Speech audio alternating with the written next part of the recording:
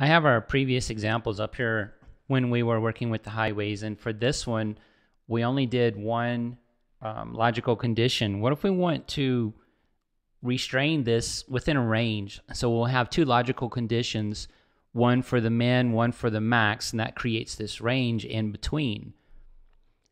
All right, so for that, what we can do is bring back what we were using and add a condition to it. So that's going to look like this. And then over here we have speed greater than or equal to 55.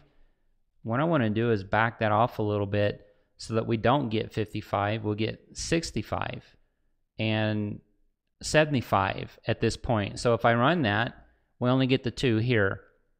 Now, what if we want to go a little bit further and restrict this to less than 75? So how do we add this second condition?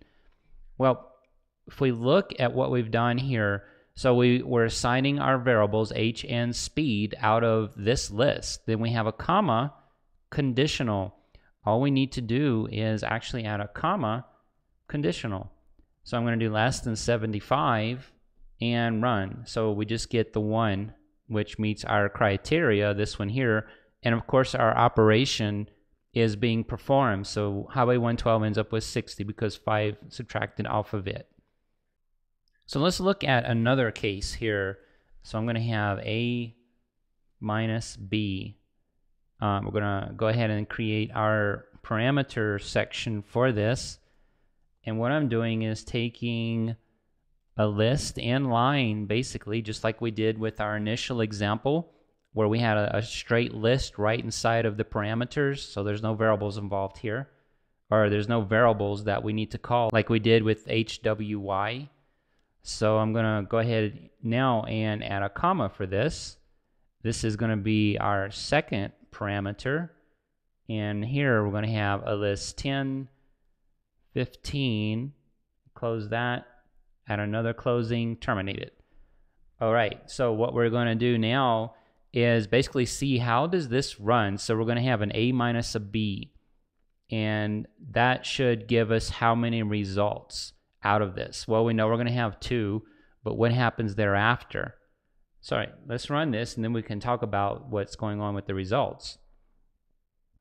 Okay, so the 2 expected here, we have 5 minus 10.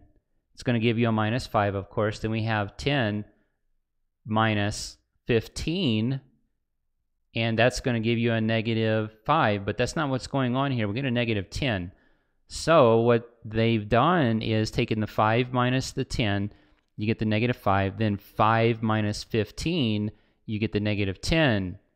So you work with the first element, process through everything in the list in the second list.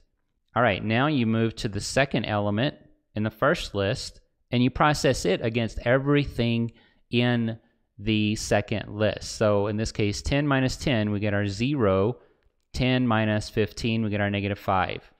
So just to kind of, what does that look like? We have 5 minus 10 equals negative 5. So that's the first element in the first list processed against the first element in the second list. Then over here we have 5 minus 15 equals negative 10. So the first element in the first list, continue processing everything in the second list. So 15 is the last item, and the 5 minus the 15 gives us that negative 10. Now we just have 10 minus 10, because we're moving on to the second element and process everything against the second list. So that's going to equal the 0. And finally, 10 minus 15 is going to equal the negative 5. So the second element in the first list now process whatever's left in the second list. So that's how it's done. This is going to give me a syntax error, but I'm going to move on. All right, so now a little bit more involved of how we can work with these list comprehensions. I'm going to create a variable to hold a list, and we're going to have, again, more tuples. So let's see. We're going to have New York, US. We're going to add another tuple for Los Angeles, US. what I'm creating is going to be a list of cities. So the city and the country.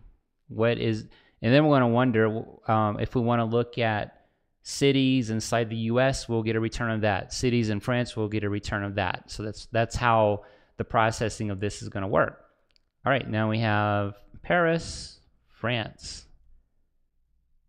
And then we're going to have Toronto, Canada. And finally, we're going to have Vancouver, Canada. Close, terminate. Whoops, terminate. And let's see what happens now. All right, so it looks like we're getting this error. Variable US is unbound. What this means is we have atoms. All of these right here are atoms inside of these tuples. The problem is that it doesn't want the capitalization on these. It wants these in lowercase for this second parameter. So if I go back and make some changes, we should be able to get the assignment we're looking for on these. So I'm just going to remove all these uppercase letters. I'm going to do this in lowercase because it would look weird with lowercase s, uppercase, lowercase u, uppercase s. Now do the assignment and we get our list. Okay, so let's look for United States cities in this list. So I'm going to go ahead and open up with the list. And I can add the terminator there. All right, we're just going to have C. We're just putting something inside of this C. But where's the operation of this? There is none. We're just going to print it out. That's all this is. Because we're using logical conditions. So we go on to this side. We'll create our tuples. We'll have C, US. And then over here, we're going to have our city location. So our list. All right, so there's not much going on here. It's just doing a straight match. So it's just doing this pattern matching is what's happening with that.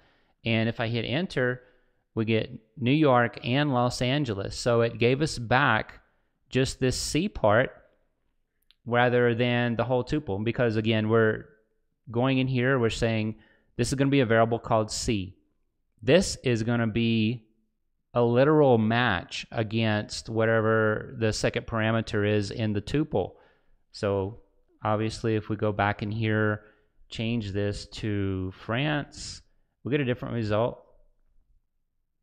So I need to change this to French cities, for example, because we've already used that variable, French, and we get Paris. So that's a pattern match using list comprehensions. And if we want to change this, so we can take, let's see here, New York, and although there's only one, and put our C over here, and we should get US back. Whoop, so I'm doing it again. What I'm going to do is just do cities, and we get US. And again, just to kind of make that clear what's happening there, because in the United States, for example, there's some cities that have the same name in multiple states. So that's a case where this would produce something useful. All right, so we brought back New York. We can have Paris. I'm going to do cities too. So just again showing you can go either way with how you want this to match. So initially we get back whatever the city is, and so up here as well, New York, Los Angeles. Then we started working with it and get back the country just by flipping this. Pattern matching, that's what's going on right there with our literals. So there was not two variables, which is what we did in previous examples. These were both variables. One was a variable, one was the literal match that we were after inside of that list.